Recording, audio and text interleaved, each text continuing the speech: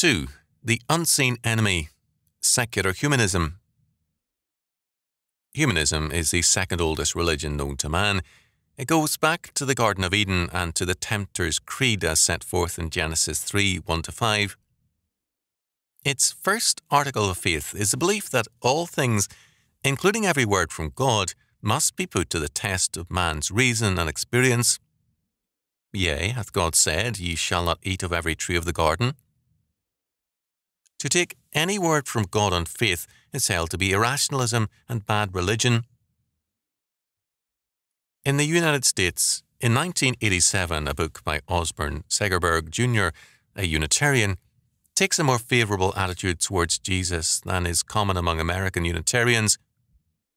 In The Riddles of Jesus and the Answers of Science, the author finds, he believes, quote, modern verification of his wisdom and how it can help you. Subtitle to book.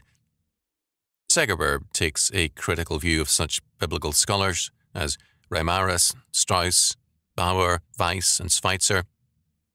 Science, he holds, has confirmed many of the insights of Jesus, a genius, and, quote, in the resurrection was the promise of the fate of all human beings, end quote.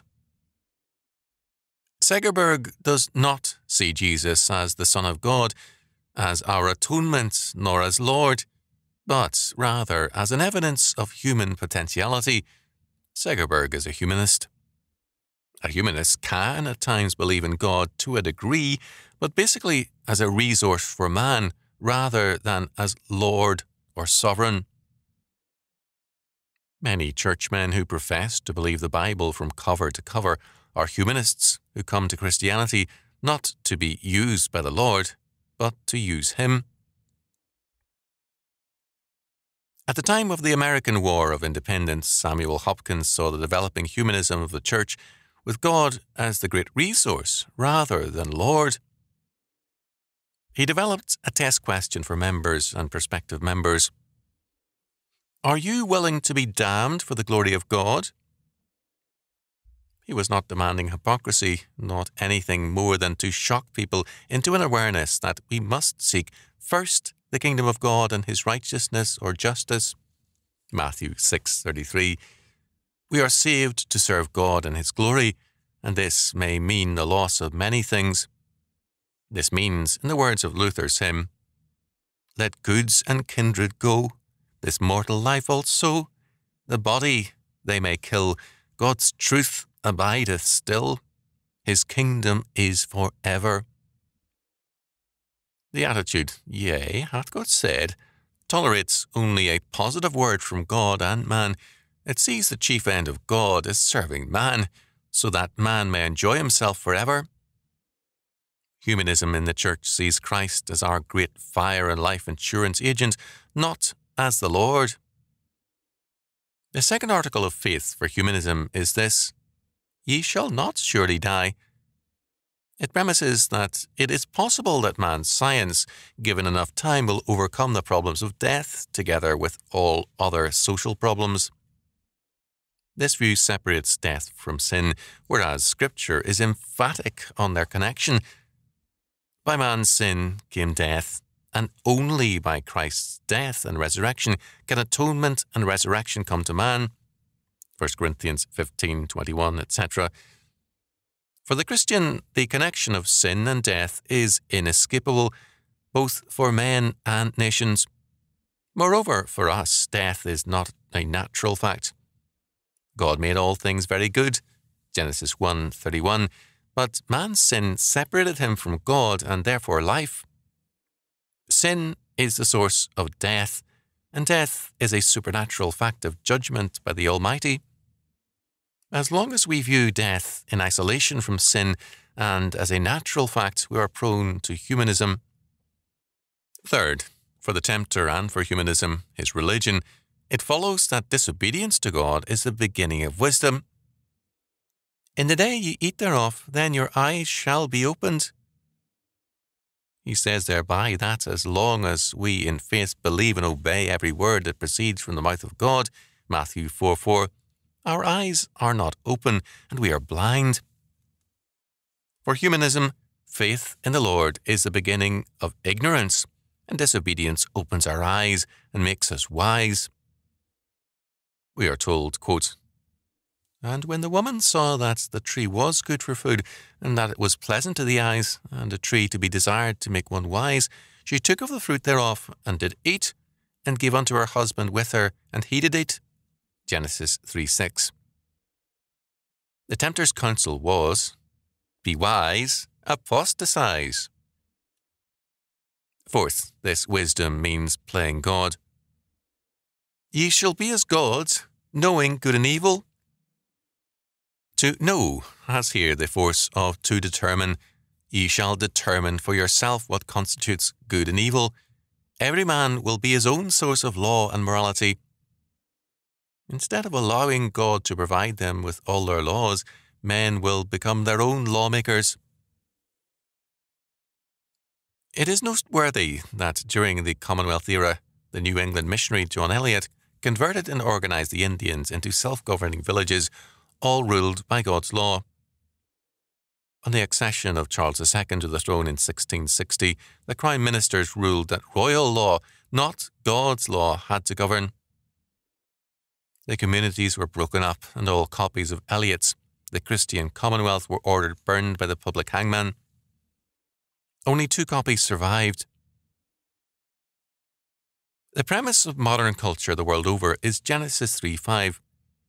Every man as his own God and lawgiver. The death sentence pronounced on Adam stands against all nations because they call such evils as abortion, homosexuality and euthanasia good, and good evil. Humanism is commonly called secular humanism. The word secular has many meanings. The one of concern to us is a layman, or of the laity. Secular humanism is only in rare cases an openly avowed and/or an officially recognized state religion. Most frequently, it is the faith practiced by all too many men in the church and out of it, in the halls and courts of state, and in everyday life. Underneath the surface of established Christianity, secular humanism is widespread and commonly prevails. As a result, we are in a cultural revolution. It is a revolution from the new man, Jesus Christ, to the old man, Adam, from supernatural man to fallen man. This is the culture of the Enlightenment, of Romanticism and Revolution, of Rousseau, and of our time. This is a common opinion in our culture that fallen man, as he is good, and he needs self-expression and gratification. Our rebellion against Christ reveals itself in the common idealization of primitive peoples. The Melanesians were cannibals. Transvestites and homosexuals are common among them. Their women suckled their young pigs at their breasts. Looking at these people, one naturalist has said, "It is wrong to force people to change." We, he declares, cannot teach these people the way of happiness. They could be our teachers in being at peace with ourselves and our environment, and their homes are sanctuaries of humanity. In line with this is the trend of state officers in the United States to view the Bible as a child abuse handbook because it calls for the disciplining and chastisement of unruly children. This attitude is even more pronounced in Sweden. The child is innocent, unfallen, and sacrosanct, and the Bible therefore is regarded as evil and unfit as a guide for family life. Herman Hoeksma stated powerfully the difference between the faith of fallen man and the faith of the redeemed. Quote, "The natural man would never give the answer which the Heidelberg Catechism puts in the mouth of its pupils in reply to the 5th question.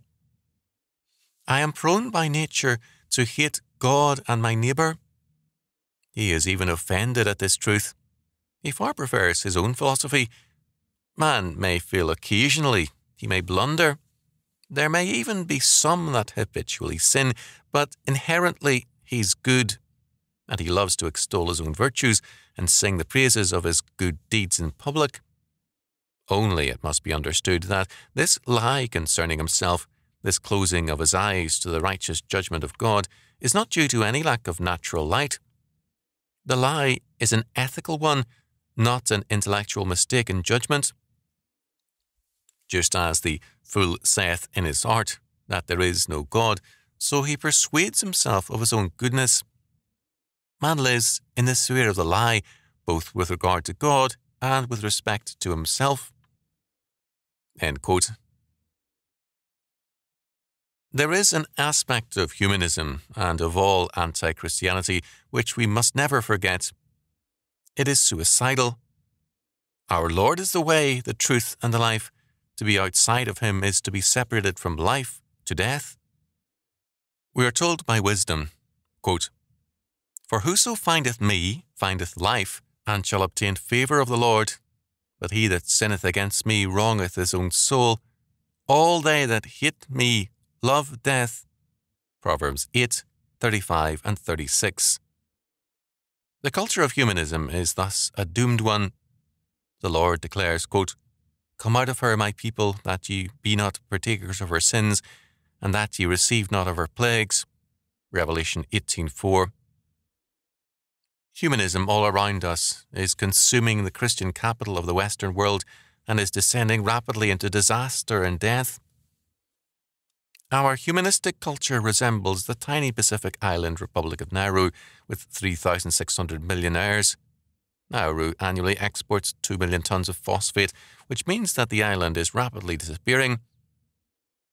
As of approximately 1976, 3/4 of the land had disappeared, and it has been estimated that by 1990, only bare rock will be left, or no soil. The rich people of Nauru, meanwhile, have the highest consumption of alcohol in the Pacific, and their 15 miles of highway have thousands of expensive automobiles. The Christian capital of the West is rapidly disappearing. Unless it is replenished, the West has no future and has nothing to give to the nations other than death. Rome fell because it was dead within. Seneca, a quote-unquote moral philosopher, led others into immorality. He was Nero's teacher in vice as well as philosophy. In the 4 peak years of his connections with power, he amassed a fortune of over $15 million in terms of the value of the dollar over a century ago. The sum of Seneca's wisdom was simply this, quote, "The aim of all philosophy is to despise life," end quote. In our age, too, various philosophies manifest a like temper. On the level of practice, we see anti-life as reigning motive, abortion, homosexuality, euthanasia, and more. Fertility is seen as a problem by people who hate life.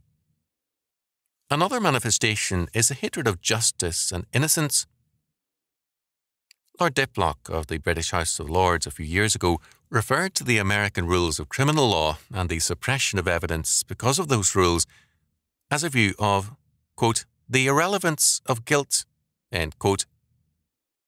A California Justice, Macklin Fleming, devoted a chapter in his study of The Price of Perfect Justice to, quote, "the irrelevance of guilt," end quote.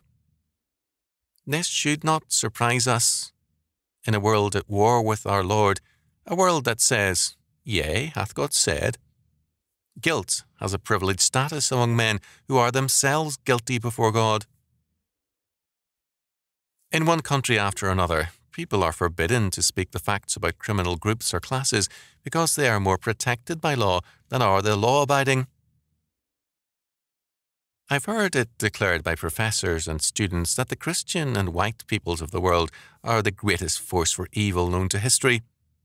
The guilty are indicting the innocent, and the anti-Christians are insisting that Christ and the Bible are the root of all evil.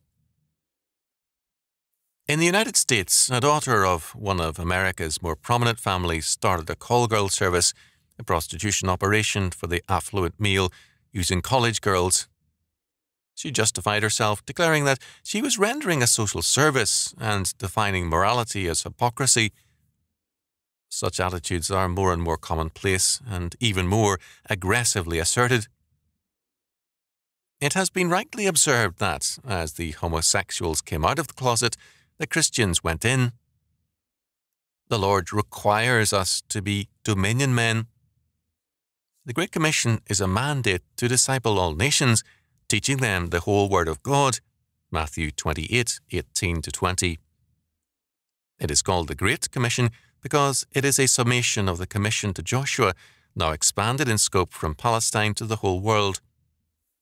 That commission declares, in part, quote, "Every place that the sole of your foot shall tread upon, that I have given unto you, as I said unto Moses.